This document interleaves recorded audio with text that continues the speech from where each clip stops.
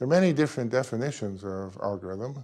The Turing machine is a very popular one, where you think of a very primitive kind of machine working on a infinite tape, reading, writing, moving around slowly, square by square on it. So what is a Turing machine? Well, it consists of an infinite tape, and the tape is divided into cells. And each cell can either be blank or it can have something written on it. And then there's a read-write head. And finally, a Turing machine has a set of instructions. Instructions for what the read-write head is supposed to do. It can print a 1, it can erase the contents of the tape, and it can move left or right. Let me just illustrate it with a Turing machine for adding two numbers. I'm going to input 3, and I'm going to input 4, and at the end of all this, there should be a 7 on the tape. So how do we input 3? We're just going to input it with 3 strokes. 1, 2, 3. And then we're going to leave a blank in between, and we're going to input 4. The tape head starts in this position, and the first thing it does is it moves right, reads what's on the tape, and it sees a 1.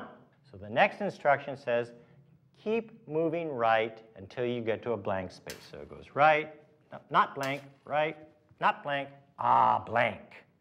And now the next instruction says, move right again until you get to the next blank space. So is that blank? No. Is that blank? No. Is that blank? No. Is that blank? No. Is that blank? Yes. And then the next instruction is write 1.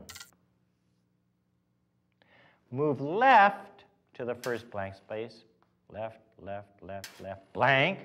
Move left again to the next blank space. Left, left, left, left, blank. Move right, and erase. And now we repeat that whole procedure. Move right 1 space. Is there a 1 there? Yes. If so, move right to the first blank space, move right to the second blank space, and copy that 1. Back to the first blank space, back to the second blank space, and stops. Then it moves right 1 space and erases. And now it repeats the procedure again. Move right 1 space. Is there a 1 there? If so, move to the first blank space, move across that to the second blank space, and copy that 1. Then move back to the first blank space, move back to the second blank space, go right 1, and erase. And now we repeat that procedure again. Move right 1 space. Is there a 1 in that space? Oh no, there's no 1 in that space. Then you're done. Stop.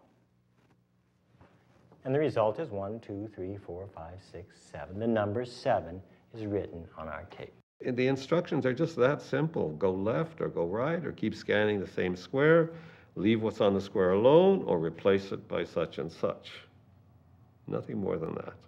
And Turing argued that the kind of capabilities that even such a primitive machine would have encompass anything that you could call to be calculable, because he showed that you can encode in the patterns on the tape many conditions, and by searching those patterns and rewriting them, you can simulate any kind of computation that you can do in a more complicated way.